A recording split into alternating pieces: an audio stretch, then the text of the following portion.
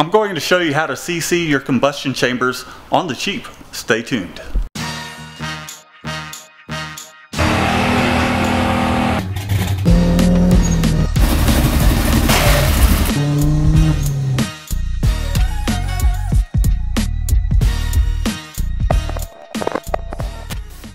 What is up, Cruise fam, Sonic fam, anybody that's building something that's a little offbeat, because you guys know just as well as I do, and gals, that takes a little more effort to do what it is we're doing here, chasing after a 500 horsepower possibly build for the Chevy Cruze 1.8 liter. But one of the important things that we need to do is we need to CC the combustion chamber of our freshly milled head. So let's go ahead and do that, and I'll show you how to do it step by step, or at least how I'm gonna do it. You know what I mean? We have our valve train organizing tray in which we're going to use the intake and exhaust valves. I have my head pretty level. This table is pretty level, so I trust that this head is fairly level. It's level enough. Then the old trusty petroleum jelly, I don't even know how old this thing is, but I've used it quite a bit for projects like this. Comes in handy. Handy. And I'm using a mix of glass cleaner and alcohol just to give it a little bit of color. Should be fine there. And then what we're going to use, which I'll leave a link down in the description, is this little kit that I got from Speedway Motors. Actually got it off of Amazon, but you can also find it on Speedway Motors. This was only $25, and I've already opened it just to take a look at it, but let me show you what all comes inside. You get a little bit of a beaker that measures your CCs, and so we'll fill that all the way up to 100. I'll show you that here in a moment. What? We got stickers? Doesn't even want to stick. And then the other star of the show is this glass here, in which we're going to use the petroleum jelly just to seal up the cylinder head. But let's go ahead and dive into that, and I'll walk you through it.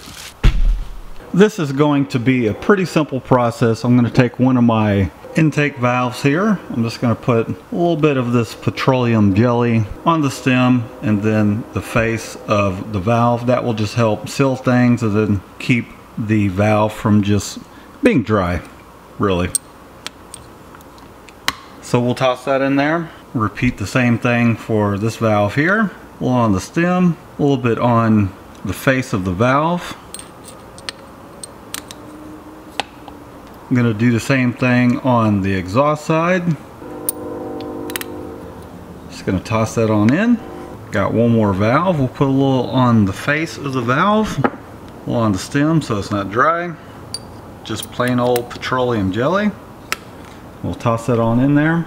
One of the stars of the show is this plate here. It does have a hole in it, so that way you can add your fluid in it and calculate your CCs of your combustion chamber. Let's figure out what will be the best way to do this. I'm thinking perhaps either this way or that way might be just fine. But what we're going to have to do is we're going to take a little bit of our petroleum jelly here, and we're just going to go around the outside of it. And you just want to put, you don't have to get crazy with it, but at the same time you just need enough to seal it up. Keep that fluid from leaking out. Going to get rid of any excess that is in the chamber that might give us a little bit of a false reading. So I think I'm going to set that right there. There we go. Alright, so what I was really looking for is just, and I can see some of that getting inside, not that big of a deal. It'll still give us a ballpark as to what our CC of our combustion chamber is, but just going around the seam of this thing, you can see it just start to seal up. Probably, and this thing is hard to pull up, I can probably pull some of this off just to make sure we get a little bit more of an accurate reading. We'll just put that back down. Just want to make sure it's sealed up. And you saw how hard it was to actually pull that up. There we go. Something I forgot to mention earlier, I have my spark plugs already in the head. They've just been there since I've taken the head off. You will need your spark plug installed, torqued down, just to make sure none of that fluid just runs out. The other part of this whole ordeal is this beaker here. That is a 100cc beaker. And this to me seems like a little bit of a problem. You could take it and pour it into that hole very carefully. But I do have a solution for this, and this is just a little bit of a syringe. You can get these at any grocery store. This will help to just kind of draw some of that fluid out and put it down into the combustion chamber so that way we can see it. We've got our beaker here, and we're just going to pour some of this into the beaker, and we want to pour it and just fill it all the way up to 100.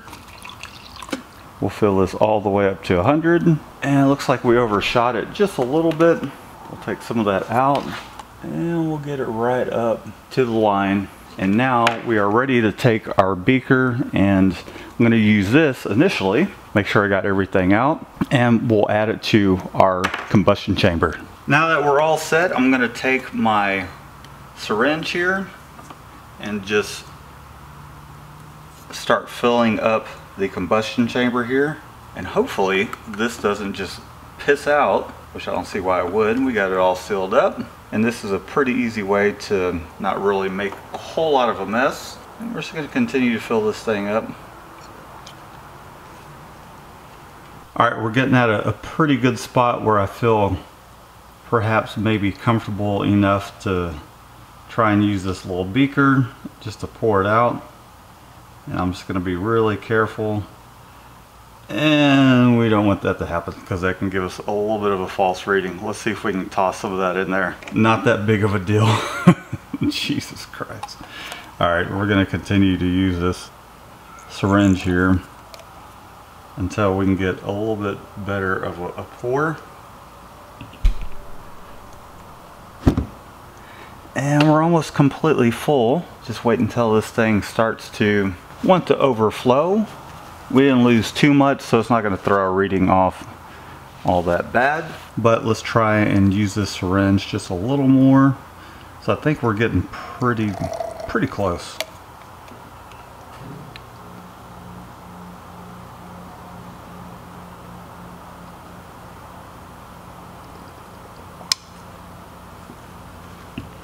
And we can give it a little bit of a wiggle. You can still see where the air is at. Hopefully, just hopefully, we're at the point where I can actually just start to pour this in. Yeah, I think we're there. So here we go. Looks like we still have a little ways to go. I'm just trying not to make a mess and lose the fluid with this. I'm just going to kind of take my time with it. And you'll see the air just start to close up, start to run out of space there. And lost just a little bit of fluid, not too big of a deal. I'm just going to lean this forward just a little bit, kind of get the air over this side, and we'll kind of factor in some of that loss. Not that big of a deal. We're almost there. Let's go ahead and get this air bubble back up to the top here. And I think I might just put a paper towel on this side of the cylinder head. Kind of elevate it just a little bit.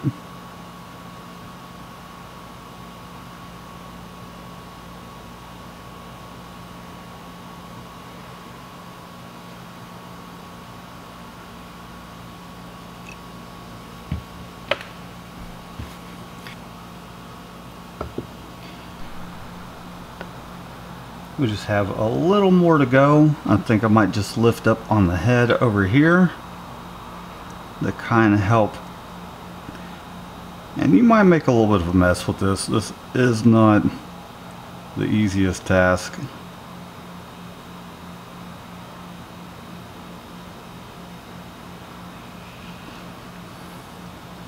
We still have just a tiny little pocket here, but I'm going to attest this little bit of an air pocket to what little bit of spillage I did have. Maybe not. Let's see if we can fill that thing up. We'll kind of guesstimate how much we lost. Okay, there we go. We have but just maybe a tiny little bubble there. So what we ended up using is about 49 cc's of fluid. We're right at about 51. I'm pretty happy with how things actually kind of filled up. We did have just a little bit of spillage. There's a couple bubbles here, but we'll just attest that to some of the fluid that we did lose. Nothing is leaking out of the cylinder head, so that's good. We're getting a good reading. You just want to make sure they are not leaking. I did have to go around and do this a second time. I would recommend doing it maybe a couple, 2 or 3 times, just to kind of get an average reading. And here we are, try number 3 is right at the same reading. So I am happy with that average. We have 49 cc combustion chambers. Well, I'm happy with the results of CCing the combustion chambers. That way we can get an accurate compression ratio once we go to build our motor. I hope this was helpful. If you're new to the channel, be sure to subscribe. I'm Matt. Give this video a thumbs up. Leave a comment below because all that stuff helps. Until the next time, peace out. Peace out. Now the fun part is removing the fluid out of the head.